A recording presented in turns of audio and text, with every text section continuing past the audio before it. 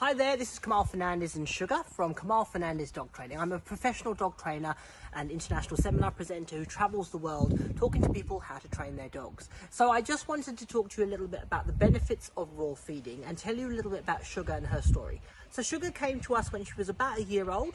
She was actually found abandoned in the street locally to where we lived, and she was picked up by the local dog warden and she came to be with us. When she first came to us, she had quite a few behavioural issues. She wasn't toilet trained, she didn't have a recall, and she had quite a lot of anxiety-based behaviours where she was quite apprehensive about being handled and approached.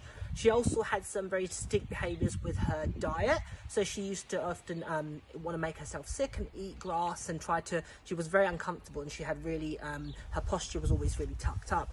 So obviously the training aspect was something that I could deal with, but the bit that really took more delving into, almost like trying to work out what the issue was her diet. So with Sugar, she actually has some allergies, and it was by speaking to the team at ProDog Raw that helped us identify a food that was suitable for her. So it's actually turkey.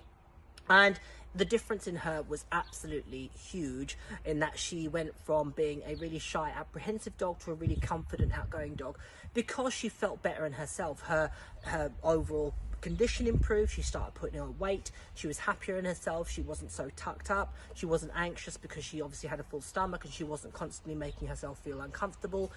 Even at times she would draw away from her food when we put it down, because it obviously made her feel ill.